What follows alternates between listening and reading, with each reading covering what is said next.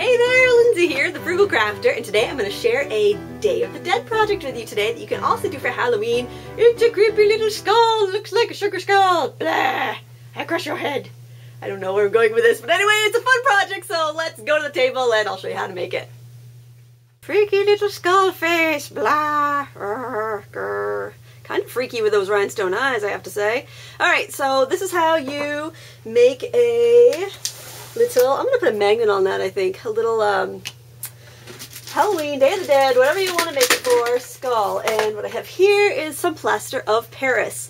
And I buy it by the big 25-pound bag, and then I just throw it in this, like a little container. This actually used to be a container that like a party thing of ice cream came in.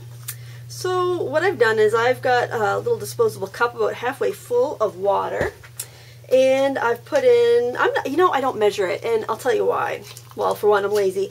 But the other reason is that I could give you measurements, and if your climate is different, if it's more humid, less humid, it's not going to be the same. So what I do is I use warm water because it sets quicker.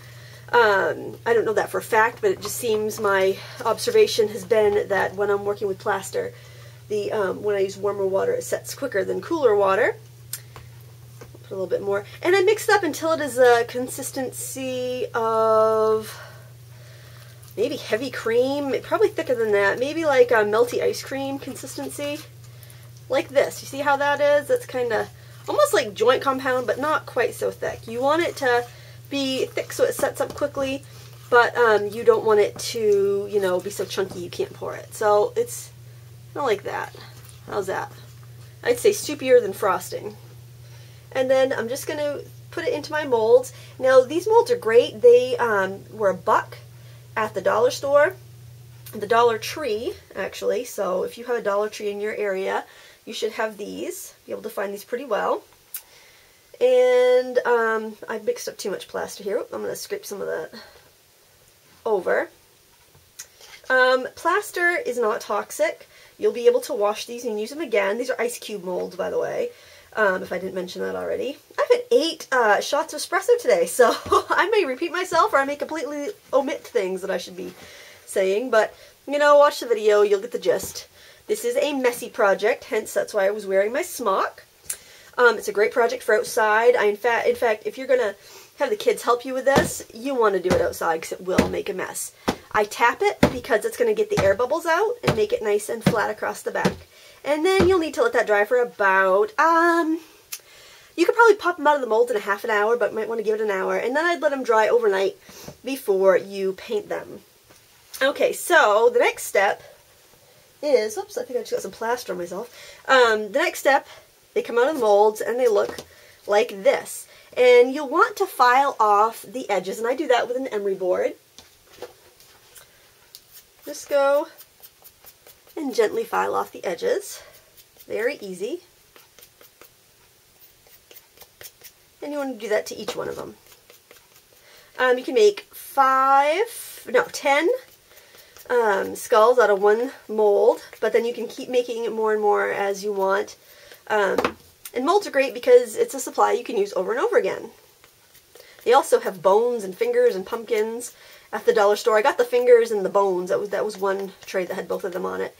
And I plan on doing some Halloween projects with those as well. Maybe if I have my act together, I'll actually post them on my blog when I post this video. That's a big if, though. Alright, so those are all sanded fairly well. This one could use a little bit more. Alright, kind of wipe off the dust. And I'm working on one of my Dollar Tree mats. I'm telling you, I should just do ads for the Dollar Tree because I'm always getting my supplies there, it seems like. Alright, this is the glitter paint that I made from the glitter from papermart.com on my last video. So it's just Future Floor Wax and iridescent glitter, the really fine stuff. And the nice thing about the Future Floor Wax is I can shake it up to mix it and it doesn't make too many extra bubbles like regular acrylic sealer will. There are bubbles in there, but they won't show when you work. So I'm just dipping my brush in and giving it a generous coat.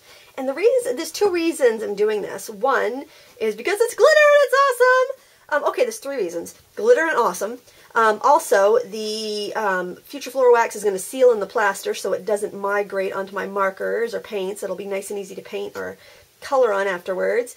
And 3, because the glitter kind of makes it look like it's sugar, like the traditional sugar skulls. from Mexico from Day of the Dead. Day of the Dead? Is that what it's called? Isn't that a zombie movie too? Got zombies on the brain or something. Oh, I'm off on a tangent. What's new? Alright, so give every little scully head a coat of glitter glaze. And let it dry for about 10 minutes at least. You can let it dry longer than that, of course. Probably longer is better.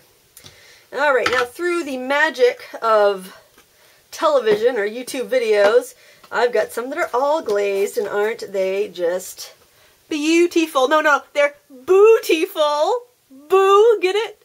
Halloween, boo, bootiful, get it? Oh, never mind. And so we are going to do a little decorating on these guys, and I'm going to use my handy dandy Bic markers, and I'm just going to show you. This is a set of 36. They're relatively inexpensive. I use them to do Copic techniques. I use them for, you know, everything you'd use a permanent marker for. They're just great. And also I can let the kids use them and not be worried that they're going to, you know, damage them like I'd be worried with my traditional supplies. Now let me just hold this up a little closer to the camera, and I'm just going to freeform some little swirls on there. I am going to use a variety of bright, vivid colors. Not just bright, but vivid. Okay, I can't draw a flower when I'm holding it that close. After 8 cups of espresso, I can barely draw a flower at all. My hands want to shake so bad. I'm going to add some polka dots. You can't even see that, can you? Let me maybe just do some little dots around here. Really, you don't have to spend a lot of time, just kind of have fun with it. I like the regular, the Bic markers look like this, not the ones that look like this. I thought I was going to use these fine tip ones. These are the fine tip that have just the band of color on it, but they really, the bolder ones worked a little bit better for this project. So just in case you're kind of at the store, you're wondering what to buy, I find the bold tip, well, they're called fine tip, but they're not the ultra fine tip, and I find that they work a lot better for most of the applications. You could color in the teeth if you want to. You can really do whatever you want. It's still going to look like a sugar skull. This is extremely hard to do while I'm holding it close to the camera. I should just zoom in, but I'm sure you get my drift. Maybe I can hold it up and draw a heart.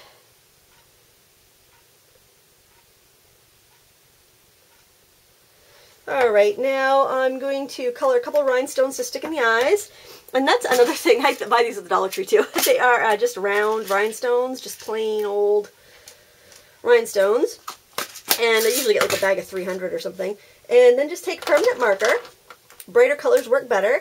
And just color them with a marker. And I'm choosing a color that matches my fingernail polish so that when I accidentally get too carried away and color my fingernail, it'll, you know, match my manicure.